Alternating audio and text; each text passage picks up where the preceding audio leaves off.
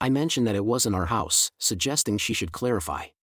She insisted on going there anyway to prepare dinner, calling me by name. I pointed out that the locks were changed, emphasizing the separation. I hinted that perhaps after the divorce, she might end up with it. She offered dinner again, but I declined, urging her to speak her mind. However, I laid down a condition: she had to come clean to her parents about our situation for us to meet. I demanded her father to confirm his awareness of the truth, or else I wouldn't let her in. She pleaded to keep it between us, but I stood firm, threatening to involve the authorities if her father didn't contact me. Later, I shared my disappointment about a setback at work. The prospective buyer for my unique underground house had passed away in a car accident. Despite the setback, I arranged for the landscaping to be completed, determined to sell the property. Though unconventional, I believed the right buyer would appreciate its uniqueness and pay handsomely for it. As evening approached, I went for a run with Melissa at 6 o'clock, enjoying the camaraderie and the exercise. Running alone was efficient, but running with her was far more enjoyable. "So, how are things at the house of Mike and Mel?" I asked. "Frosty as hell," she laughed. "He doesn't talk to me. I don't talk to him. But you know what? I'm enjoying it. For the first time since we got married, he isn't ordering me around. I got one of those brochures from the adoption places, and I've been going through it. There aren't nearly as many stipulations concerning single-parent adoptions as there used to be. Of course, I have to find a lawyer and get the divorce settled first, but I finally realized that he needs me a lot more than I need him." I got home at 6:45 and had the feeling that I was being watched. I went into the house and showered. At 6:58, the phone rang. I picked it up and answered it. "Eric, I'm really sorry, son. I understand why you're upset. I can't believe that a daughter of mine would ever behave that way. I still think that there's a chance for the two of you to work this out, though, if you're willing to forgive her and put it behind you." A few minutes later, I put the phone down and went to the door. Andrea was standing there. "Can I come in?" she asked. "I feel so stupid asking you that. This is my house too." "Let's just talk here on the porch," I said. "It's a nice night and it feels good out here. Andy, we're not back together." "We're only here to talk," I said. "You were the one who wanted to talk to me so badly, so I'll let you go first. You tell me what you have to say, then we'll go from there." "What do you want me to say?" she said. "I want our life back. What more is there to say? I know you still love me. It'll take us a little while to get over this, and then it'll just be in the past. We've been apart now for 2 weeks. You've called me hundreds of times, sent your dad to talk to me, bothered me at work, lied to your parents about why we broke up, and that's all you have to say?" I was getting even more upset. "What do you want me to say?" she asked. "Nothing, Andrea," I said, standing up. "I'll see you soon." I started going into the house and she grabbed my arm and started crying. She tried to force me to turn around, but I wouldn't let her pull me around. She came around to the front of me and noticed that I was crying too. Tears were falling from my eyes, rolling down my cheeks and making tiny little drop marks on the tile of the front porch. "What I have to say to fix this," she shouted. All of a sudden, I lost it. I pushed her away from me harder than I ever had. I was really glad she didn't fall off the porch because I'd have probably gone to jail for assault. "How about 2 words, Andrea?" I screamed. "Number 1, sorry. Have you ever said you're sorry for any of this? Are you sorry because you betrayed our marriage vows? Or are you even sorry for what you've done to us? Are you sorry for hurting me? You know, you really ripped my heart out. How about for screwing up a marriage that was probably going to last forever? I guess you don't know that word though. You know what, I can see now how stupid I've been this whole time, and that brings up the second word, love, you've seen ever since we got together, Andrea. It's never been about us loving each other, it's always been about me loving you. I'm supposed to just fall down and worship the great goddess. Andrea, well, screw you, Andrea. Wait a minute. Mike already did, that's why we're here." I went into the house and slammed the door. I left her out there on the porch, crying. After about 20 minutes, she rang the doorbell. I looked out the peephole and opened the door. "Andrea. I'm done talking to you. Get a lawyer, you're going to need one," she said. "I'm sorry," she continued, "she said I do love you, and I don't want to lose you. I don't want to live the rest of my life without you. This isn't the way this was supposed to happen. I went back out on the porch to listen to her. Eric, I'm curious about a lot of things. I stuck a pin into an electric socket to see what would happen when I was a kid. Now I wanted to find out what having sex with someone else would be like. I found out it wasn't nearly as good. In fact, it was nothing. It was nowhere near as good as what we have. It was a mistake, but you've blown it all out of proportion. It's not like I cheated on you, and I don't consider what I did a violation of our marriage vows. I told you what I was going to do. I wanted you to be there, but you refused. I wanted it to be exciting and fun, but it was just boring. I didn't even have one shitty orgasm, just fat old Mike humping away on me. I barely even got wet, and he doesn't last very long. For that, I have to give up my house, my car, my marriage, my husband, and my happiness. That just doesn't seem fair. Andrea, I told you there would be consequences. I said, you just didn't listen, you never do. Everything always has to be what you want. We really didn't have much of a marriage to begin with. This was supposed to be something new for us to bring into the bedroom and try out every once in a while, she said. You try out women and bring new tricks home, and so would I. I don't want us to get bored with each other, she said. Andrea, I never wanted anyone except you. Only now you've ruined that because I don't even want you anymore, I snapped. She looked as if I'd slapped her. After 10 years, I make one mistake and that's it. Please give me one more chance. I'll do anything you want. We'll go to counseling like my dad suggested. You can do anything you want for revenge or to make yourself feel better, whatever it takes. I promise this won't ever happen again. Aren't we worth one more shot?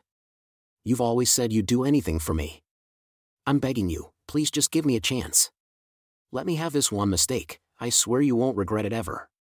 She looked at me, and she knew she had me. You can move back in tomorrow, I told her, but you really need to find a therapist for our counseling sessions. Her smile could have melted a glacier, and she jumped towards me.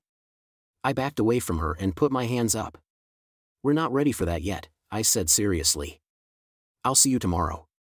The next evening, as I finished my run, Melissa pointed to the porch. There's your wife, she said. Forgive me if I don't come up to talk to her. I know I'm going to have to eventually, but tonight just isn't the night. See you tomorrow, Mel, I said. Are you sure that's a good idea? She asked. Why wouldn't it be? We're friends now, better friends actually, because of our shared experience, I smiled. Well, I just thought that maybe Andy wants to spend more time with you, she said softly. Then she should learn to run, I said. Mel and I have nothing to do with Andy and I. I learned a lot about her through this incident, and I want things to work out between us, but I'm not sure I'll be able to. Some things you can get past, and some things are deal breakers. In this case, I'm the only one who can make that decision, and I don't have a clue. I love her so much that I ache every day that she was away. I don't know if I agreed to this because it was the right thing to do or just to stop the pain. My skin crawls when she gets close to me. I'm just not sure we can make this work. You're not sure you can make what work? Asked Andy. Hello, Melissa, she said coldly. Andy walked closer to me and tried to take my hand. I moved it away from her and said, I'm not sure that we can make us work again. I'm sure enough for both of us, so you don't have to be, she smiled. Just watch, everything will be better than it was before, I promise. Nothing will ever come between us again. What the hell have you been eating? There's nothing in the fridge, she yelled. Wait, there's some salmon in the freezer. Why don't we grill it out on the deck? I'll make some rice and some veggies to go with it. Tomorrow, I'll go shopping while you're at work. We did exactly that. The first night back together was awkward beyond belief. Andy kept talking to fill every lull in the conversation. It was as if she thought that any time we stopped talking, we'd break up again. In my heart I knew that the easy chemistry we once shared was shattered. I hoped that one day we'd get it back, but I wasn't sure when or how that could ever happen. Andy started to tell me something, but her words were drowned out by a loud crash and a bunch of yelling from next door. Does that go on often? Asked Andy. Almost every night, I replied. When did it start? She asked. I just looked at her like she was stupid. Oh, she answered.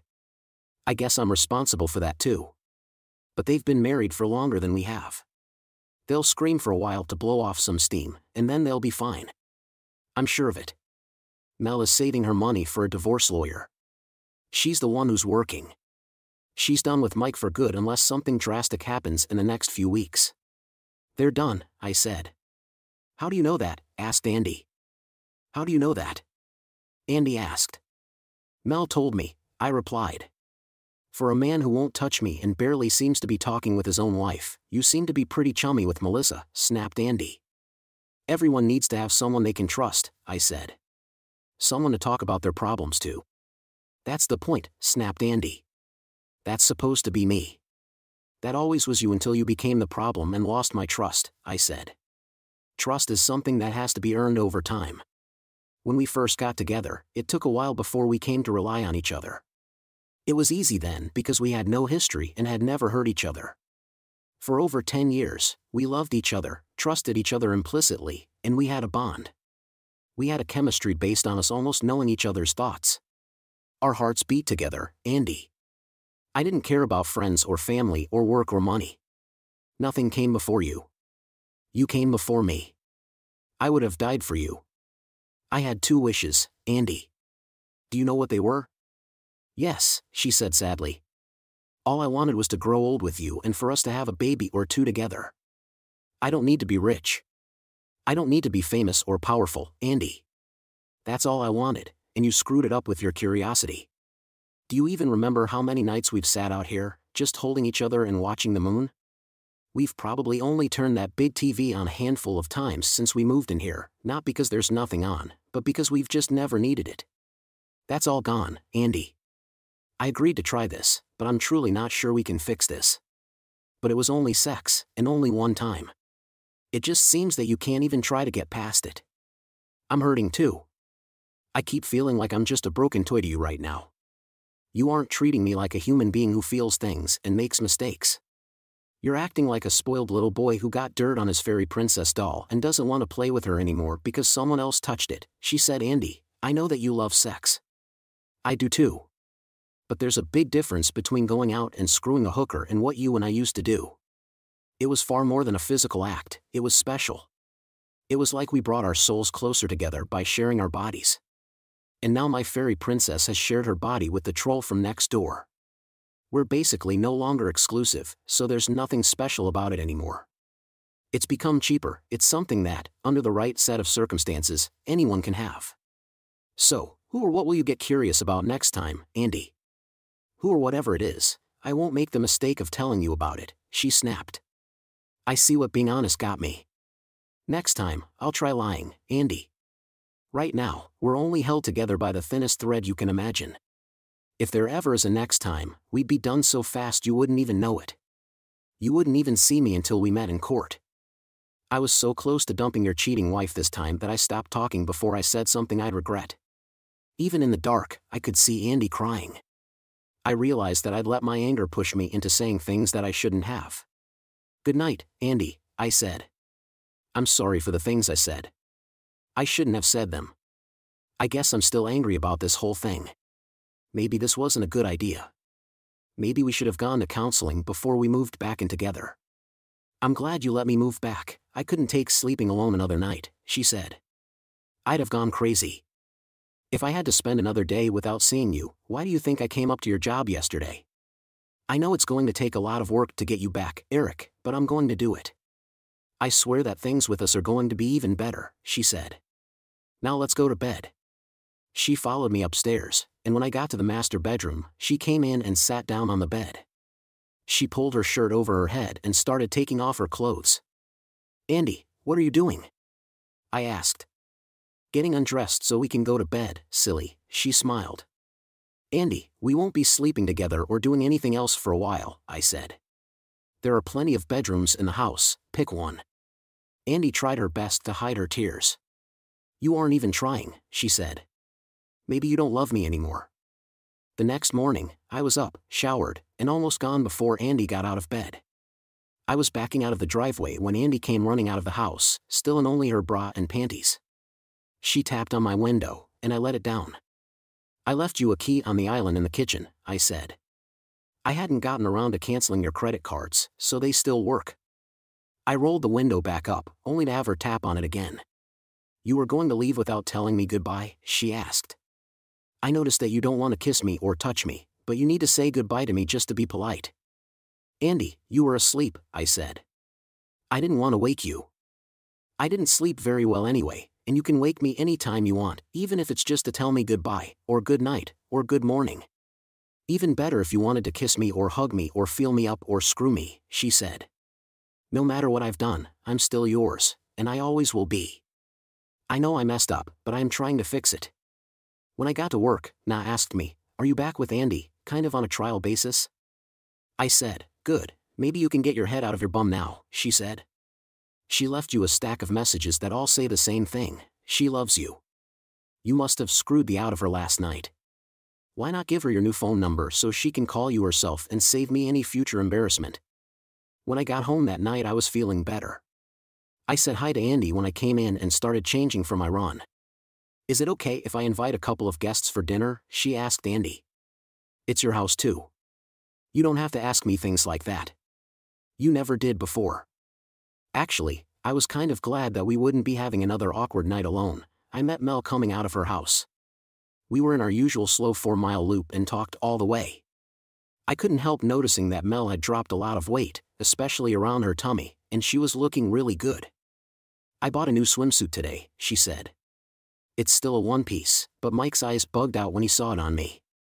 He came over towards me and reached for me until I told him, if you touch me, I'll cut his balls off. How are things with you two? She asked. Weird, I answered. Our chemistry is just gone. It's like I'm starting all over with a new person, and I get so angry at her sometimes. It'll pass, said Mel. The first time Mike cheated on me, it took over 6 months for me to even sleep in the same room with him. Another month before we had sex, and even then, it just wasn't the same. Give it some time. When we got done, I said goodbye to Mel and started to go into the house. Andy opened the door for me and then went to talk to Mel. When I got out of the shower, I went downstairs to see what Andy had made for dinner. It smelled great. I went out onto the deck and immediately got pissed. Mike was sitting nervously in one of my lounge chairs. I told you not to ever set foot in my house again, a-hole, I snapped. Get out now. Eric, baby, I asked Mike and Melissa to come over tonight for dinner and a swim, said Andy. Please sit down. I've got some things I need to say. Melissa stood up and came over to the lounge chairs near us, and I was shocked. A month of running and not eating much had done wonders for her figure. I had trouble taking my eyes off of her. Her already large jugs were showcased in the swimsuit, nipping into to show off her now slimmer waist and flaring back out. The suit was cut very high on the bums, and her cheeks were nowhere near covered by the thin strip of material in the back. The sight of Melissa in that suit was nearly pornographic. This time there was no hiding my reaction. I hope that Andy and Mike hadn't noticed, but Mel grinned a bit. Until recently, the four of us were the best of friends, began Andy. Mike and I did something that, while it was cheap, stupid, and not even a good mess, ended up messing up the friendship with the four of us. There were 7 relationships among us as a whole, the guys, Mel and I, Mike and I, and Mel and Eric. In those 2 marriages, of those 7 relationships, 6 of them have been either ruined or severely damaged. I don't think things will ever be the same among us. We may never be friends again. Maybe that's too much to hope for, but I do have a suggestion that might go a long way towards at least saving the 2 marriages. I don't think that's possible, Andrea said. Melissa, I feel like Eric doesn't love me anymore, and that's killing me, said Andy. I'd give anything just to have him hold me again. He hates Mike so bad, I can feel the heat from him right now. And Mel, you aren't ready to even consider forgiving Mike. Eric hates Mike because Mike had sex with me. It makes him think of me as damaged goods, and he doesn't want me anymore. You hate me too, Melissa, and you hate Mike for having sex with me. The reason this is so bad is because there's no balance to balance this out. I think that Eric and Melissa should have sex. No one said a word. You could hear crickets chirping in the background. How would that help anything? Asked Mike. They're practically dating already, he snapped. She's been coming over to your house every day to go out and run or swim with him or work out with him. They even eat dinner together a lot. Not that I'm complaining because all of the workouts have her looking better than she's ever looked.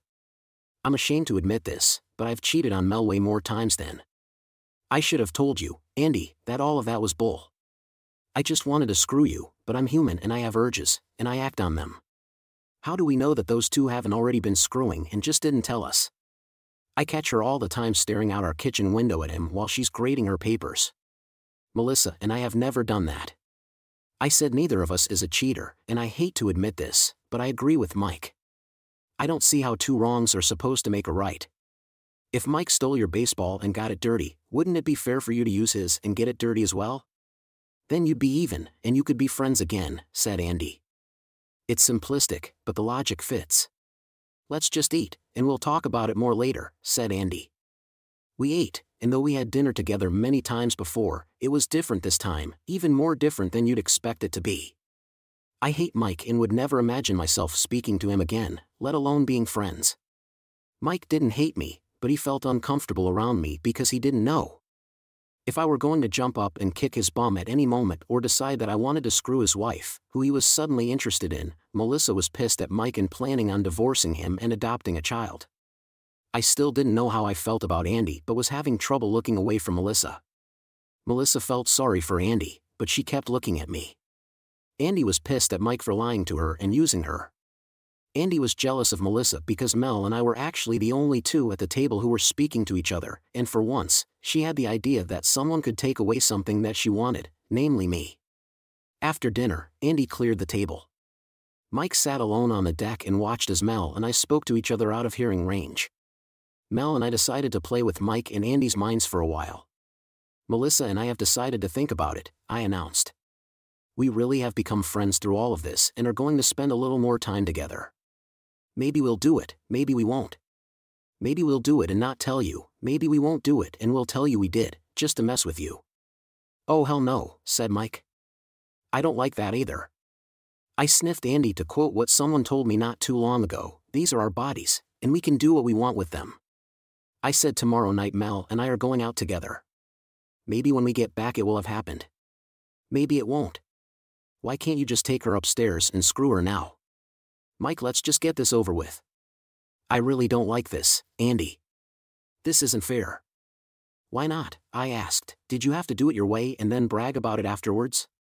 You couldn't wait to tell me how you'd done it, and it wasn't any good.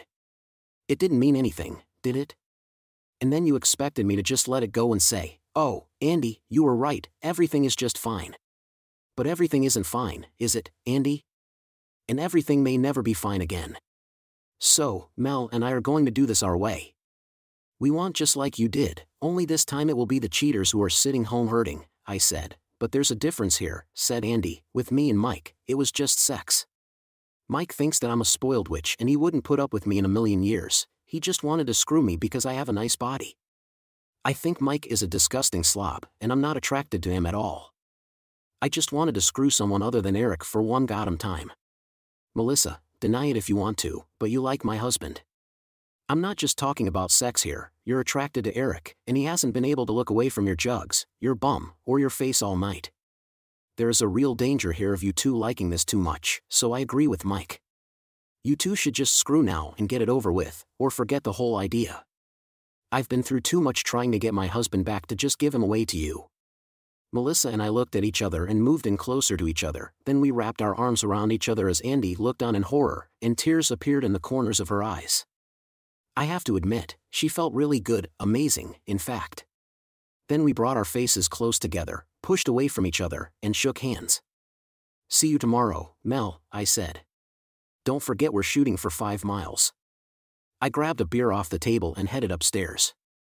Well, I've got papers to grade, said Mel as she headed next door. Mike and Andy just stood there with their mouths open. A little while later, Andy knocked on the door of my room. Can we talk? She asked. I guess, I answered. She came into the room wearing a long robe that covered everything. That was a first. She'd obviously been crying again. I'm going to get you an escort. She said. What the hell are you talking about now, Andy? I asked. Well, it's only right that you get to screw someone else to make up for what I did, but I don't want it to be Melissa, she said. I still have no clue what you're talking about, Andy. There's something going on between you and Melissa. You may not see it, she may not see it, but trust me, it's there, and it scares the out of me, Eric. All my life I've been the pretty girl. I always knew I could have any guy I wanted. I never had to worry about losing a boyfriend to anyone else, even though I didn't put out. This is hard for me to admit, but until tonight, I never took Melissa seriously. I mean, she's always been kind of borderline pretty, but she's shorter and chunkier than I am. She has big jugs, but I have everything else.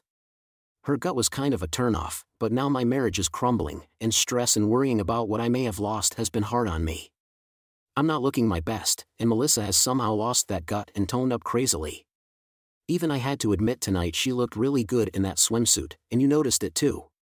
Mike is really pissed, and he doesn't want you anywhere near her. You two spend way too much time together. I'm really afraid that with your anger towards me and your so-called friendship with her, that I could lose you. She said I realize now that I've been kind of selfish during our marriage and took you for granted, but that's over now and it won't happen again.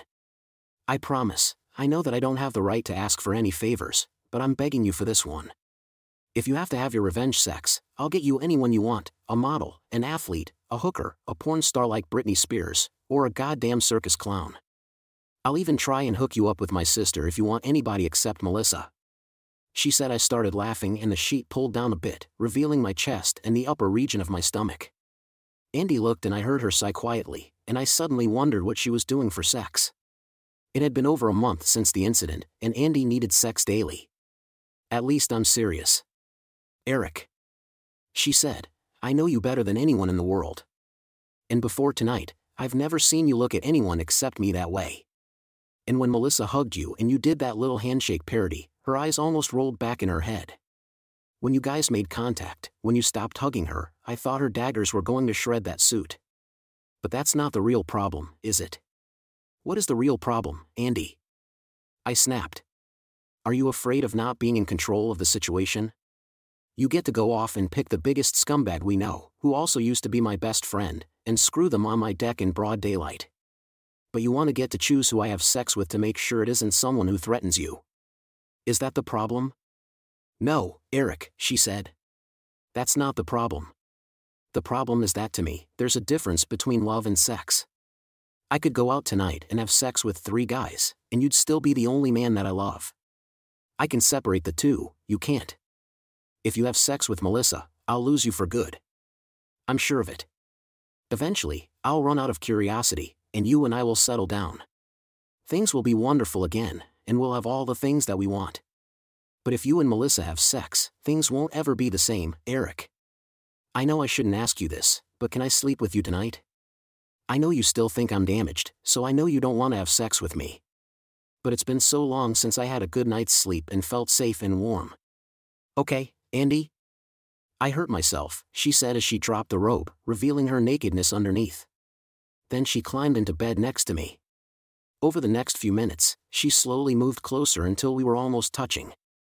I felt one of her feet tentatively touch mine and then start inching its way across my legs. Andy, just stop wiggling around and get comfortable, I snapped. Are you sure you want me to be comfortable? She asked quietly. I said so, didn't I? It came out far harsher than I'd intended, but somehow the tone didn't seem to matter. Okay, said Andy. I could hear the happiness in her voice. The next thing I knew, she'd swung one of those long legs over mine, and her left arm was wrapped around me. Her left jug was resting on my upper abdomen, and its softness was tickling the hair on my stomach. The biggest problem was that this position had her left leg in contact with my tool, and her box was in contact with my left leg. I could feel the heat coming from it, and I'm sure Andy could feel me swelling. This is so much better.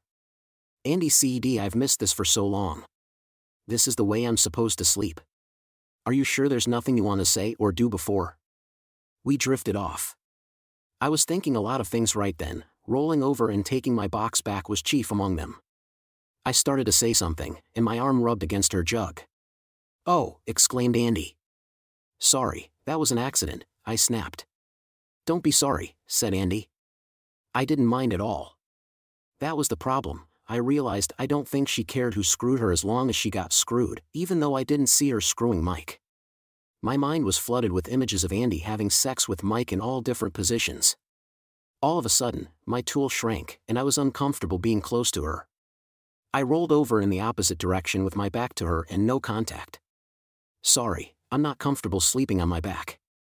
I whispered good night, Andrea, as I drifted off to sleep. I heard her quietly sobbing, and I felt bad about the way things were between us. I also felt guilty because she was clearly trying hard to fix things in our relationship, and I had adopted a very casual attitude about it. I guess my mind just said, let's just wait and see. If it works, it does. If not, we tried early. The next morning, I dreamed that Melissa was giving me a job. It shocked me because, until that point, I'd actually never had a sexual thought about Melissa. Seeing her in that swimsuit the previous night had definitely put her on my radar. Though in the dream, Mel stopped sucking me and mounted me.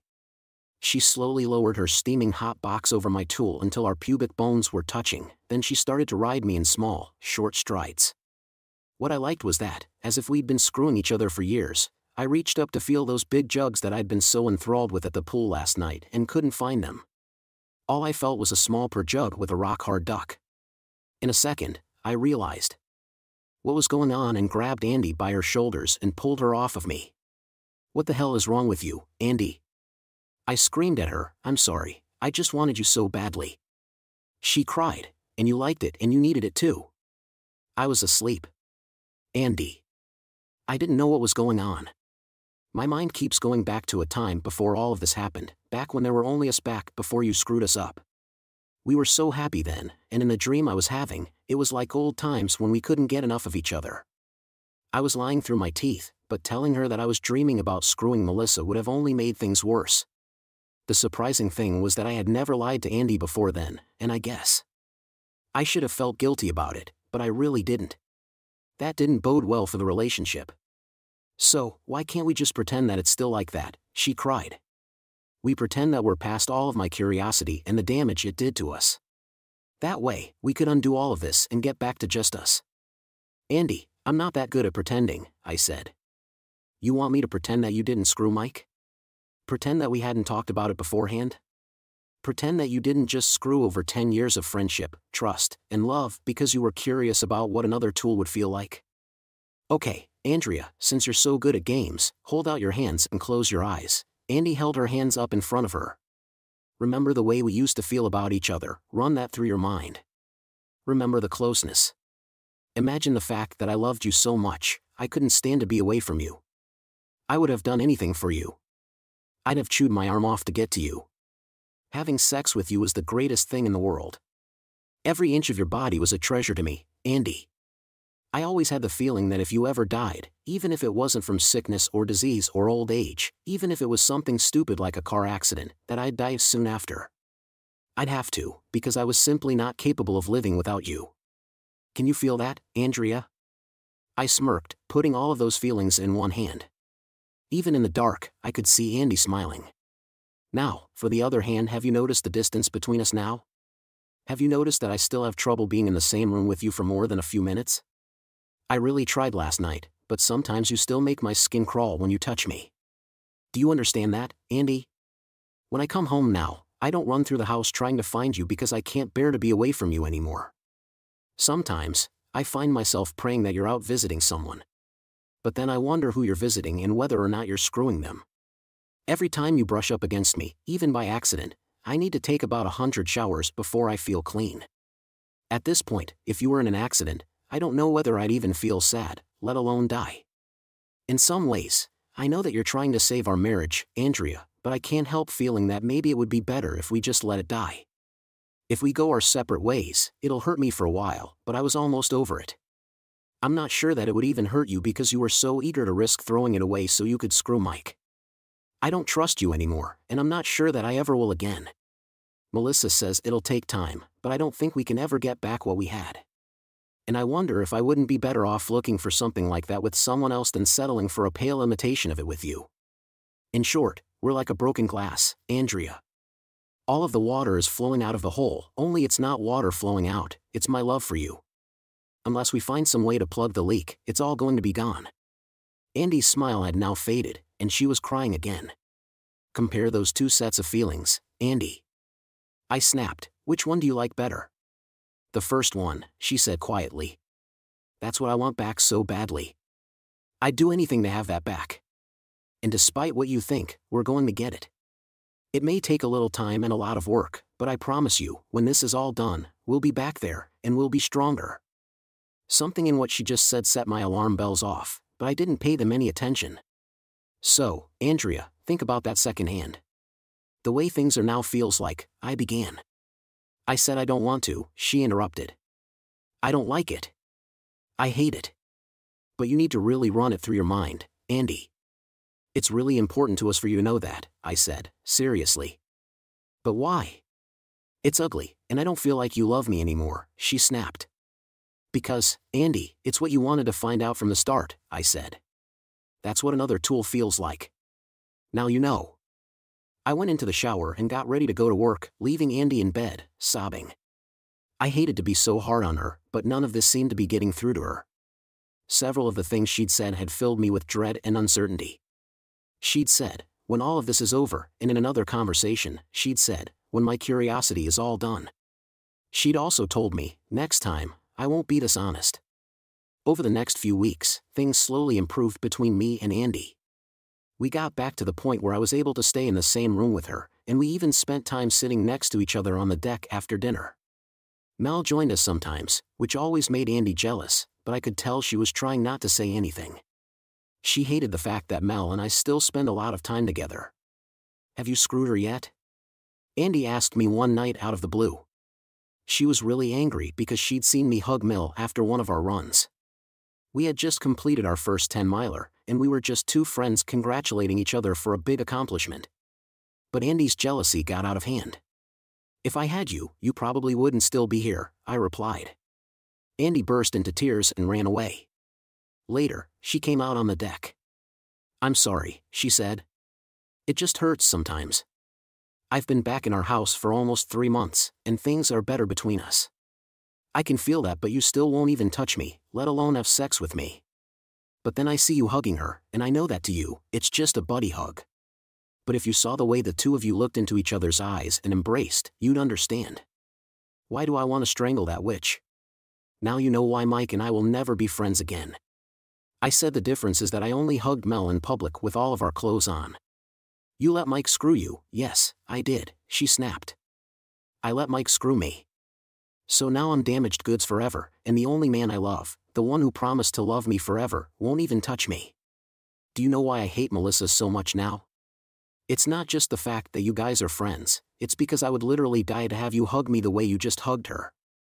The two of you are so easy together, so confident and comfortable around each other. Mike and I aren't like that, and as you never stop bringing up, he screwed me. He and I had sex, and it hasn't made us nearly as close as you and Melissa are. But in your mind, love and sex are connected. Where's the connection between Mike and me? We hate each other now because we screwed up, and it's cost us our happiness, Eric. If I let someone drive your precious Mustang, you would be pissed. Let's say it was one of our neighbors who really wanted to see what driving it was like, so I let him drive it around the block one time, less than a mile, so your odometer doesn't even change. He doesn't damage the car, and you wouldn't have even known, except for the fact that you came home and saw him pulling into the driveway. How would you react to that? I know you'd be pissed at me, of course, but let's not talk about your feelings towards me, let's talk about how you'd feel about your precious car. I could see you getting angry just at the thought of it because we both knew that I'd probably kill him, cut the body up into small pieces, and bury them all over the country.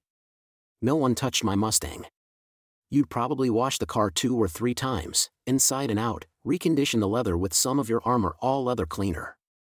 Even though he's only sat in the driver's seat, you'd do all of the seats in the interior. You'd do the driver's seat twice, maybe 3 times. You'd do the steering wheel and everything else he touched at least 3 times. You'd be angry as hell. It would probably take a couple of days, maybe even a week, but I doubt that. But then you'd drive that car again, wouldn't you? You couldn't help it. You love that car. So even if someone else just spoiled your precious car, you'd drive it again. You wouldn't have keys to it ever again, and if I didn't drive it, I'd reprogram the garage door so no one could even get near it. But I guess I would drive it again. I admit it. So why won't you drive me? She snapped. Mike screwed me for 5 goddamn minutes one time. I keep telling you there was nothing special about it. I didn't even like it.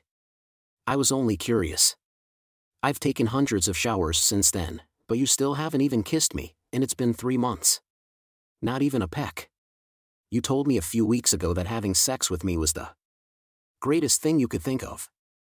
If you go back to driving the car again, why can't we go back to having sex? A hug like the one you just gave Melissa would at least give me some hope, Eric, I said slowly. How about tonight? I said, smiling as I pulled out my iPhone.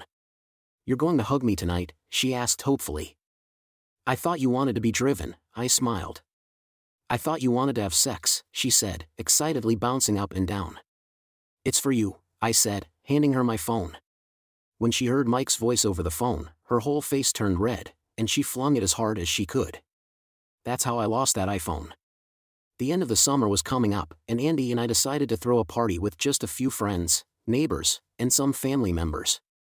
Melissa was invited, which made Andy really pissed, but Mike wasn't, which made me really happy. Her parents, siblings, and their spouses were coming. We were very busy planning it and buying food and supplies for the party when it happened. Mel and I had just come back from a run. I was watching her bum as she went into the house to shower when I noticed Mike jump over the fence into my yard. Andy had told me that she would be out for a while doing some shopping for the party, so I knew she wasn't home. What the hell was he doing going into my yard when neither Andy nor I was home? I followed him, and I swear to God, I thought he was trying to steal something from me or borrow one of my tools without asking because he knew that I'd never loan him anything ever again. Mike didn't stop in my yard, he hopped the fence into George and Sandy Cooper's yard. I waited for a few minutes and followed him. He walked right into their house without knocking. I pulled out my new iPhone 4, I got it to replace the iPhone 3GS that Andy had thrown. I crept up to the window. I was sure that Mike was screwing Sandy Cooper now, and the video would help Mel get rid of his cheating husband for good. Sandy Cooper wasn't home, but George was. He and two other guys were screwing Andy at the same time. Last time you wanted to try double penetration with George, this time you're getting 3 at a time, which should take care of your curiosity. I'm next, said Mike. No, Mike, I already screwed you once. You weren't any good and you screwed up my marriage, said Andy. I almost lost Eric because of you, Andy. I just wanted to see if I could make you scream the way that he does. I almost lost Melissa too, she hasn't screwed me since then. At least you get screwed. Mike, it isn't the same, snapped Andy. I just wanted to try the group thing out of curiosity. I really don't feel anything except for a lot of rubbing and thrusting. These guys can't do it either to get me to have an orgasm, they have to eat me or masturbate me no matter how hard they pound me with their tools. It isn't doing anything. There must be something to Eric's theory about love and sex, but Andy. If you don't screw me, I'll tell Eric you did this, and at least then he might forgive me and talk to Mel for me. I only screwed you once, this is George's 3rd time, and the 2nd time you've done more than one guy, said Mike. This is never going to happen again. My curiosity is all settled, said Andy. After tonight, no one but Eric will ever touch me, so if that's what it takes to shut you up, I'll let you stick your tiny little tool in me for 5 more minutes. Unlike these guys, you won't even need a condom since you only shoot blanks. I didn't stay long enough to see Mike get his turn. God damn it, I thought I was all crying out over Andy, but I wasn't. I ran into the house and started packing everything that I needed. I was loading my suitcase into the Mustang when Melissa came out of her house. Eric, what's wrong? She asked. I gave her the phone and hit the play button. Eric, I'm so sorry. She said she was crying too, and I could tell she meant it. Where are you taking her this time? Back to her parents' house? No, Mel. I'm leaving this time. There's no way back from this one. I just need to get away while I start hiding my assets to limit my exposure in the divorce. Believe it or not, I'll probably miss you more than I'll miss that cheating 304. I said, no, you won't. Don't say things that aren't true, she said. Wait a minute, I need to get something. Mel ran into her house and came back with a suitcase. She threw it in the trunk next to mine and said, let's go. I looked at her in shock. I told you a long time ago that I was getting rid of Mike. This is as good a time as any, she said, unless you don't want me to come with you. I hadn't given any thought to where I'd go, so we drove around for a while and ended up eating at the lake as it started to get dark. We still hadn't made any plans. I told Mel that we'd have to check into a motel. I saw the first of those awful romantic couples strolling along the waterfront. I was so enraged that I grabbed my supersized soda and heaved it at them. It would have hit them too if Mel hadn't grabbed my arm and made the throw go off target as soon as we got back in the car. My phone started ringing. I saw that it was Andy and let it go to voicemail. We drove to the nearest hotel we could find. It turned out to be the Summit Inn, a little pricey, but at least we wouldn't have to worry about hookers. I'd seen enough 304s on my phone tonight to last me a lifetime, which really was funny because I'd always thought I was going to spend my lifetime with the 304 on my phone. Mel and I stepped up to the desk and put our suitcases down. A few seconds later, a gangly old man got behind the desk. "Hey, mister, your wife sure is pretty," he said. I looked at him strangely and said, "My wife is a cheating blonde 304. She's the ugliest which I can think of because of it. Her hair isn't blonde." He looked puzzled. Suddenly, I realized he was talking about Mel. I smiled and said, "Yeah, you're right. She really is pretty. She's the most beautiful woman I know." "We need 2 rooms," I said. "1," said Melissa. "Neither of us should be alone tonight." "Oh boy, we're in trouble," I said as we stepped into the room. "There's only 1 bed." Melissa started laughing. "Eric, whether you know it or not, you're my best friend. I trust you totally. We'll be fine, whatever happens. But we need to have a talk." I didn't know whether to run out of the room or not. Whenever a woman says we need to have a talk, or any words to that effect, it's always serious. Before we got started with our talk, Melissa's phone rang. "I'm curious about what the a-hole has to say," she said. To tell you the truth, I didn't think he'd even notice that I was gone. "Oh boy," she said suddenly. "What?" I asked. "Wrong AO," she replied. She put the phone on speaker and held her finger up to her lips, meaning for me to listen but not to say anything. I nodded my head. "Hello?" Andrea said. "Melissa," said Melissa. "Andrea, I hate to bother you, but can you come over here? I really need someone to talk to right now," said Andy. "Andrea, I'm not at home right now. I'm back at work, so I can't come over." "Can it wait until tomorrow?" said Melissa, smiling. "Besides, you and I are not exactly friends, so are you sure I'm the person you should be talking to?" "Mel, I'm really sorry for what I did to you with Mike. I'll do anything to make it up to you. I'll give you anything you want, just name it." "You are the person I need to talk to more than anyone else," said Andy. "Why is that, Andrea?" asked Mel. "Because you know more than I do right now what Eric is thinking or where he might be going," said Andy. "Melissa, Eric just ran off. I don't know where he is or when he'll be back. Last time we fought and he threw me out, there was a reason for it, as you know. I had done something awful. But this time, I don't have a clue why he'd just leave me," whined Andy. Melissa and I were trying our best not to laugh. "We've been slowly getting closer again," Andy said sadly. "It's been really hard for me, but I'm trying my best because I love him so much. We're even planning a party together for the day after tomorrow. I went out to do some shopping while you guys had your run. I spoke to Mike, and he said you and Eric went running as usual. Mike is really jealous of that, you know. Anyway, he said he heard you coming back into the house, so we knew you guys came home. I guess that's when you went back to work." "Where did Eric go?" she whined. "It's only 9:30. Maybe he just went out for a drive. When you and my a-hole of a husband were planning your little fest, Eric went out and drove his car every night. Remember that?" Andrea said. "It always seems so stupid to me. Why? He likes to drive that car. I used to think that after me, that car was his favorite thing on this earth. Right now, I'm pretty sure that car is ahead of me," said Andy. "I wasn't saying it was stupid for him to go out and drive the car, Andy. I was saying that you were stupid," said Melissa. "Eric is a really great guy. He loves you so much. Do you know how lucky you are? Most women would die to have someone treat them like he treats you.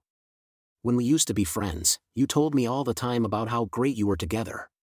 Why would you risk that to screw around with my lazy husband?" "That's what's stupid," said Mel. "Lately, I've been wishing I was you," said Andy. "I got really jealous a few weeks ago after listening to him talking about how great you are. I saw him hug you, and I just wanted to kill you, Melissa. I'll never let anyone come between us. Anyway, I did something really stupid, and I regret it, but I'll have to handle that later. I hope you're right. His car is gone, so maybe he did just go for a drive. If you hear from him, please let me know," she said. "I told you," said Melissa, hanging up the phone. "That a-hole doesn't even know or care that I'm gone. At least Andrea is worried sick about you. My own husband doesn't give a flying idea about where I am or even if I'm coming home. I hugged Melissa to comfort her. After a few minutes, she was okay. Why don't you go ahead and take your shower while I make a few phone calls, she said. I figured that she wanted to be alone for a while, so I headed for the shower. I came out wearing long boxers and a t-shirt. Somehow, I didn't feel weird about being around Melissa in my underwear. It was probably because the boxers and shirt were very similar to what we both wore when we ran together every day. Eric, turn the lights out, yelled Melissa. I did, and then she came out of the bathroom and got into bed. I thought we were going to have a talk, I reminded her. We may as well talk tomorrow, she said. I don't want to harm your virtue. How is talking harming my virtue? We talk all the time. You're the person I'm the most comfortable talking to, I said. If we turn the lights back on, I don't think we'll get much talking done because I'm kind of naked, said Melissa. And even though our spouses gave us permission to do it, I'm not sure if that's a good idea, but I did figure out what I want from Andrea to make all of my hurts go away. Before I could even ask what it was, Melissa told me she'd never tell me. It was as if she'd read my mind. That was the way that Andy and I used to be. I missed it. Sometime during the night, the inevitable rolling occurred. For some reason, human beings in a bed exhibit a lot of the same principles as magnets. I think that, with the exception of gay and or lesbian individuals, all men are positively charged and all women are negatively charged. If you put two men or two women in a bed together, they end up rolling as far away from each other as they can and staying there. This is because similar charges repel. But if you put a man and a woman in bed together, they seem to always end up together. It was still dark when I realized that Melissa was in front of me a microsecond later. I realized that my tool was in the crack in her bum. Melissa had lost a lot of weight over the last 4 months, but she still had a lot more bum than Andy would ever have. Andy had that tight little bikini bum that most men claim to like. Andy's bum was also as hard as a rock. Melissa's, on the other hand, was soft and pliable, and my tool was getting harder by the second and pushing its way further into it. I couldn't risk any sudden moves because I didn't want her to think I was trying something. Another microsecond went by before I realized that my tool wasn't the only thing wandering. My arm was lying across Mel's shoulder, and my hand was on one of those large, soft jugs. I don't think I'd ever felt anything so soft and warm in my entire life. That realization only served to enlarge my tool more. Then I realized that Melissa's hand was on top of mine, pressing it onto her. It wasn't my tool pressing into MK, but she was pushing it against me. Sorry, she said, moving her hand off of mine. I couldn't help it. I've wanted you for so long, but I didn't want it to be like this, like what I asked. I didn't want you to just screw me as some kind of revenge reaction to get back at Mike and Andy. I didn't want to take advantage of you because you're vulnerable or because you're devastated over finding out that the woman you love is a sociopathic round-heeled 304 who's probably a snake to satisfy her curiosity, especially the thing she's looking for. She had it from the beginning, she said. Melissa, shut the hell up. I snapped. You're totally wrong. I know it's still hard for you to hear bad things about Andy, Eric, but she's not good for you anymore, said Melissa. No, I said, you said, the woman I love is a sociopathic, round-heeled 304 who'd probably screw a snake to satisfy her curiosity. I'm not about to let you talk about yourself that way, I said, starting to move my hand from her jug, since her hand was no longer holding it in place. Who told you to move your hand? She smiled. I had it right where I wanted it. I pulled her to me and started rubbing her sides. Oh yeah, take it easy on me, it's been a long time, she said. I started nibbling her back and shoulders, and she loved it. I worked my way down and started licking her soft round bum. While doing this, I noticed that the months of running had taken their toll, and there was no longer any flab around her abdominal region. My questing fingers continued their walk up her torso, and I avoided her jocks. Hey, aren't you going to rub me? She began to forget about what I was going to say. She hissed, just keep doing what you're doing. Melk's legs had ceased flopping around on me and were currently around my neck, nearly choking the life out of me. Eric, don't stop. She cried. That's so good. I took note of the fact that Mel was rubbing and squeezing her own jugs, unlike Andrea, who seemed to need more attention given to them. I filed that away for next time while I was thinking about it. I reached around her with one of my arms and started to squeeze her jug, DRS, and rub her engorged dugs. I took tiny bites on her neck while we started screwing with long, slow, easy strikes. We took her time. I don't think either of us was even remotely interested in anything like what we'd seen on my phone. This wasn't about getting off. It was about getting into the meaning inside of each other's hearts and heads while our bodies did what bodies do. Do you like it? She asked quietly, and I replied that we kept it up for a long time, and it was really special, not just because I hadn't done anything that didn't require my hand in months, but because this was the beginning of something extraordinary a little while longer. I started to pull out and warn Melissa, but she wrapped her arm behind me and pushed me back in. Don't stop, Eric, I wanted inside me. She said I thought that meant that she was on the pill or safe, and really I wanted it too. I wanted to just coat her insides with my baby batter and make this woman mine at that moment. I didn't care about Mike, Andrea, or anyone else except for Mel and me. I just let go and fired line after line of sperm in her unprotected walls. After that, Melissa just rolled over and smiled at me. She started kissing me gently and thanked me. What are you thanking me for? I have never done anything like that ever, she said emphatically. What Mike and I did was never like that. Andrea was a fool. She went back to kissing me, and that's how we fell asleep. I slept like a log, all of the stress of the past few months was gone. Actually, what woke me up was Mel saying, Eric, I have to pee. I noticed that unlike when I slept with Andy, this time I was the one who was wrapped around Mel, one arm over her jugs and one leg over hers. Are you trying to lay claim on me or just making sure I don't try to escape? She asked. Definitely the first one, I said. Well, you need to know that I'm temporarily a married woman, she laughed, but I intend to take care of that immediately, and then I'll be accepting offers. I'd offer you my heart and a place in my life forever from this moment forward, I said seriously. I'll take it, she smiled. I'm off the market. She went into the bathroom and peed. Then I heard the shower start, and I jumped out of bed and ran in. I opened the door and got in behind her, and started rubbing my hands slowly down her sides. Eric, what about Andy? She asked. Andy who? I replied. Are you going to be doing a lot of nasty things to me today? She asked. Nope, I said. Oh, she replied. She seemed kind of disappointed. I'm going to be doing nasty things to you every day, I said. We spent the morning calling into work and taking some vacation time. We called my lawyer and set up an appointment to see him. Then we spent the rest of the day in bed doing those aforementioned nasty things. Sometime that afternoon, I was going to call room service and remembered my phone. My voicemail was full, and I had over 50 texts from Andy. Melissa had a couple of calls from Mike and at least 10 from Andy. We couldn't stay at the hotel for too long, but during the day I had an idea. Mel and I could move into the underground house. I got the power and utilities turned on, and we spent the rest of the day shopping for things we'd need and moved in that evening. Which bedroom are you taking? Asked Mel. I'd hope to be in the one with you in it, I said. Smart man, said Mel. We spent the evening making plans. We had 2 divorces to begin and other things to do.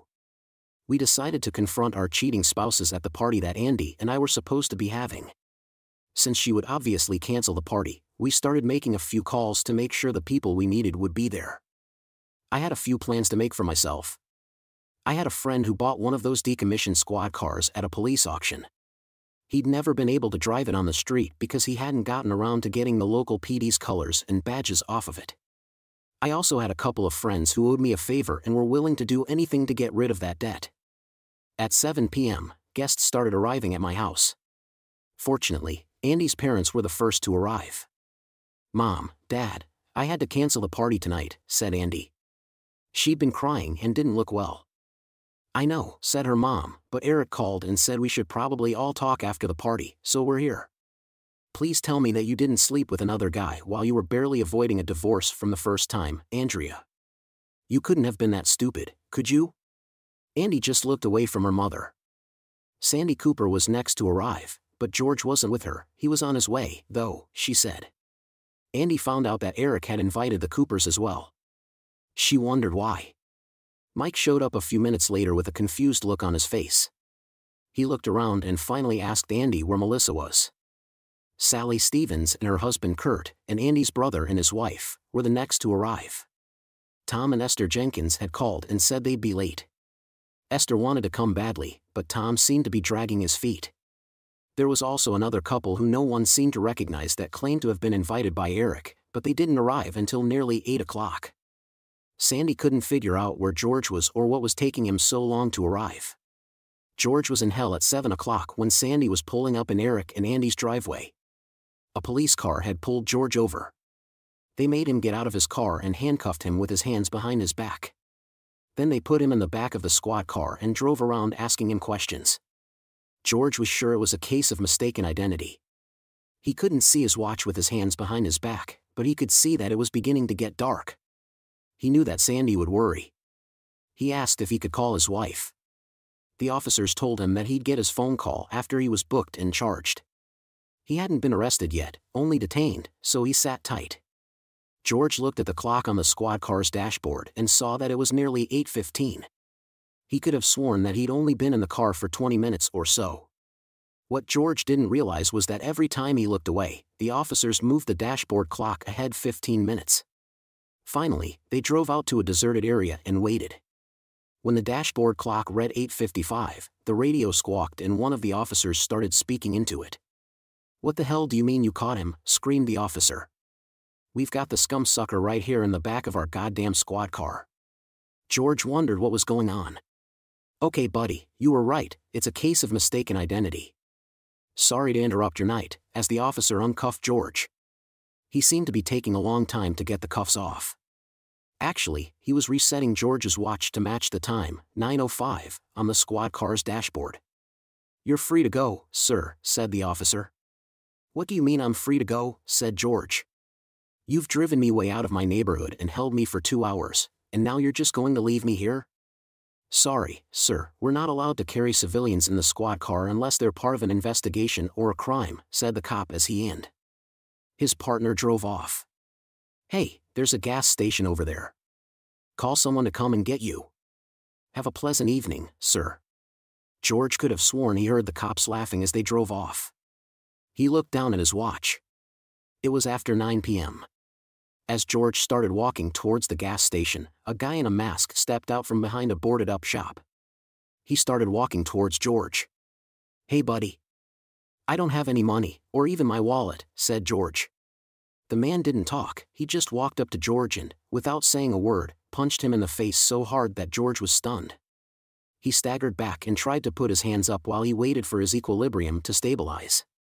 "What the hell?" said George. The man punched him again, even harder. George tried to talk, but his jaw hurt. He looked up just in time to get another punch. That third punch knocked him off his feet. George thought the fight was over and that he'd lost. This was the first time he'd gotten his bum so thoroughly kicked. George was wrong, though, the fight was only beginning. The man came over and started kicking George. He kicked him in the side several times, and George was sure he felt ribs snap. Then, that pain was eclipsed as the man found a new target, George's nuts. George screamed so loudly that he was sure he could be heard in the next state. Then the man kicked George several times in each leg, but it didn't matter because George had blacked out from the pain. He vaguely remembered being dragged down the street and left very close to the gas station. In one of his moments of awareness, he didn't know how long. It wasn't until someone found him and called an ambulance, but it seemed like forever. Even though George had been fooled into believing that his bum kicking had started at 9 o'clock, it was actually only 8 o'clock. At 8:45, Eric's Mustang pulled into the driveway. He and Melissa got out and went into the house and out onto the deck. He saw his mother-in-law and father-in-law, as well as several neighbors. He greeted his wife's family warmly and hugged Sandy Cooper. He nodded to the mysterious couple. Mike came over to talk to Melissa, but she blew him off and followed Eric around. Finally, Andy came downstairs and saw Eric. She ran over to him and tried to hug him, but he pushed her away. "Eric, I forgive you for just running off on me, though I'm not sure why you did it," she said. The rest of the guests politely pretended to be doing other things but were really watching and listening intently. "Wait, you didn't run off alone to think. You were with Melissa, weren't you?" she said. "But what?" "We were just starting to make progress. I was beginning to feel like you loved me a little bit again and that there was a chance for us to get past our problems." She fell to the floor and started crying. Eric started clapping his hands. "Can everyone come over here for a moment?" he said. Melissa had also started clapping her hands. "Everyone, give Andy a hand," said Eric. That was the greatest acting performance in history. Now we know where Andy's true talents lie, I guess. Everyone here knows that Andy and I have been having a rough time in our marriage. I recently threw her out of the house for a while, Andy said. She told me that she was curious about what it would be like to have sex with another man, Eric added. I begged her not to do it, but she did anyway. She went out and screwed my former best friend, Mike, the husband of her former best friend, Melissa. It broke my heart, and I hated her for what she did to us, but I still loved her so much. For the past few weeks, we've been trying to patch up the destruction that Andy's curiosity wrought on our marriage. But it was hard for me, as Andy said we were just starting out on that long process of fixing things. When I noticed my ex-best friend going into my backyard, I followed him and recorded. What I found on my phone. Can everyone follow me into the den? Everyone watched as I hooked my iPhone up to the plasma screen TV. They were all shocked as they saw Mike watching as George and Kurt Stevens screwed Andy while she gave Tom Jenkins a. The great thing about the iPhone 4 is that it shoots high-resolution video. The images on the screen were very clear. George's and Kut's lust and Andy's boredom at the ACT were apparent. Andy's father turned his head and begged me to stop the tape. Andy's mother vomited the contents of her stomach onto the parquet floor tiles in the den. I guess everyone kind of understands why I disappeared a couple of days ago. Now what they can't understand is what it feels like to have the person you loved and wanted to spend the rest of your life with hurt you this way. Twice. I hope you all understand that there won't be a third time. Every bit of love I once felt for her is gone. There's only one way for us to go now. Eric stopped talking and nodded to the mysterious couple. They each produced an envelope from somewhere and handed one to Andy and one to Mike. You've been served, they told them. Tom Jenkins and Kurt Stevens were given envelopes as well. Their envelopes contained their alienation of affection suit papers. Since George wasn't present, the man asked Sandy Cooper, his wife, to please notify him that he was being sued as well. That cheating scum sucker, screamed Sandy as she walked towards the door. No wonder he stood me up. I'm divorcing his cheating scum sucker too. Everyone else headed for the door too soon. Only Mike, Melissa, Eric, Andy, and Andy's parents were still in the room. Eric, it's over. It won't ever happen again, cried Andy. You're right about that, said Eric sadly. Where are you going? Screamed Andy. We have to talk about this. It can still work. I still love you. I only love you. You heard me tell them that on the tape. The only person I like having sex with was you. That was on the tape too. I just needed to find out. It was just my curiosity. She was holding on to Eric's leg as he tried to walk out. Where do you think you're going, Mike? Asked Melissa. We need to talk too. I'm not happy about you going off and screwing other guys either. Even after what I did, two wrongs don't make a right, Melissa. We have bills to pay, woman, and your check didn't make it into our account. Mike reached out and grabbed Melissa's arm, turning her around. You are not leaving with him again, he snapped. We're still married, no divorce, and no more sex with other guys. Eric didn't even break his stride. He just turned around and decked Mike, then put his arm around Melissa and guided her from the room. Melissa turned as she and Eric got to the doorway. You shouldn't worry about me screwing other guys, Mike. I'd never do that. I'm faithful to the man I love. I only made love with Eric, HEK the guy, and there are no other guys, including you. I think I got what I wanted, Eric, said Andy's father. I have no idea what you're feeling. I can't believe my daughter is capable of doing what we saw. Take some time to cool down, and we'll all get together and work this out. Eric nodded, and he and Melissa left. It was nearly 6 weeks before they would all sit down together again. During that time, Eric had no contact with Andy. She called him hundreds of times, but the restraining order prevented her from going to his job, and she didn't know where he lived. She suspected that he was still with Melissa, which angered her. She was sure that Eric was falling in love with Melissa and not just having a fling. To Andy, that was simply not fair. Her curiosity had only been about sex, not love. She'd never had any intention of leaving Eric or falling in love with anyone else. During the 6 weeks, several notable events occurred. Andy had a breakdown of some sort. Eventually, Eric showed up with a truck to retrieve the rest of his belongings, and Melissa's Mike refused to allow Eric to get them until the police arrived. Eric then showed them a court order allowing him to take Melissa's things.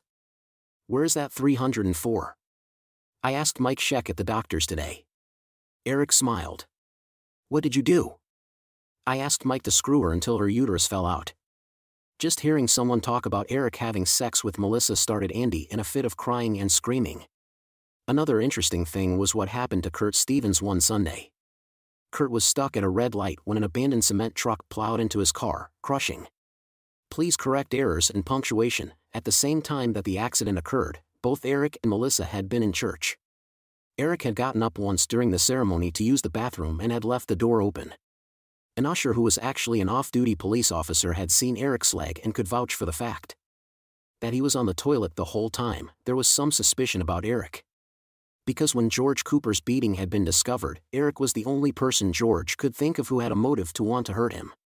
But at the exact time of the beating, Eric had several witnesses, including George's ex-wife, who could verify that Eric had gotten to the party before 9 and didn't leave the party until long after George's beating had ended.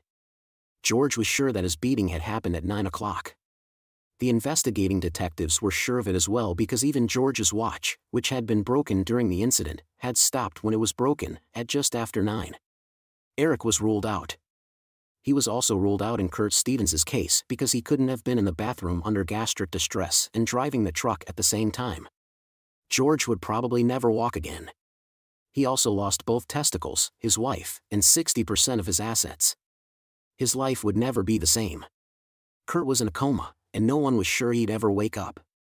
If he did, he'd wake up single because his wife divorced him as well.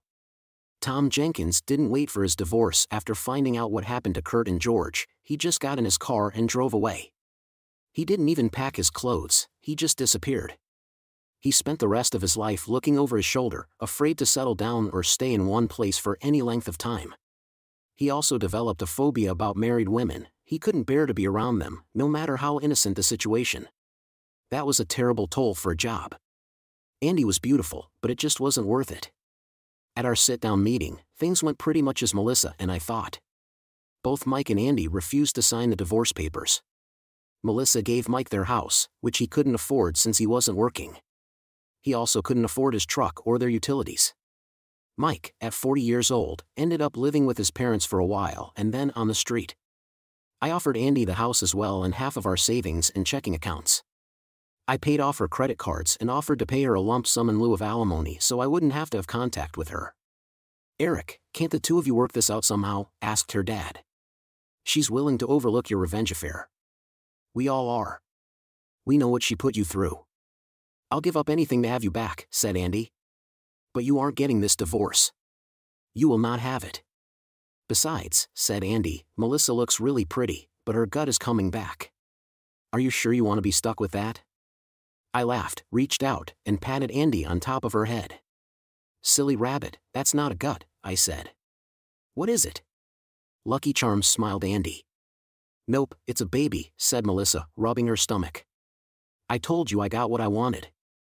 Immediately after that, Mike threw up. That was when Andy checked out mentally and had to be hospitalized. "I'll kill you," she screamed as she jumped across the table at Mel. That was the last time I saw her until she showed up at the hospital this morning. Melissa was still asleep, so I went down to the gift shop to get her more flowers, even though there was no room for them anywhere. I wanted her to know just how much I loved her and how special our daughter was to me. When I returned to Melissa's floor, I was greeted by a chaotic scene outside her room. Security personnel and police officers were bustling about. My heart sank as I witnessed Andy being led away in handcuffs. It later came to light that Andy had entered Melissa's room under the pretense of delivering a card. Thankfully, vigilant nurses caught Andy attempting to harm Mel on the surveillance footage. Rushing into action, they intervened, pulling Andy away and alerting security. Andy was subsequently readmitted to a mental institution for an indefinite period. While it brings relief that Andy will be away from us for a substantial duration, it's disheartening to realize that legal recourse is limited when dealing with individuals who are not mentally sound. Consequently, I remain legally bound to Andy, much to my dismay. On a brighter note, Melissa and I have reclaimed our home, where we now reside together. With the assistance of a teacher's aide, grading papers no longer consumes our evenings, affording us leisure time to cherish each other's company on our deck or during tranquil walks by the lake. despite the idyllic surroundings, I remain cautious of potential threats fueled by jealousy. Our daughter, curiosity, serves as a reminder of the serendipitous nature of life. Dear listeners, life has taken a positive turn. Share your reflections in the comments below, and remember to like, share, and subscribe.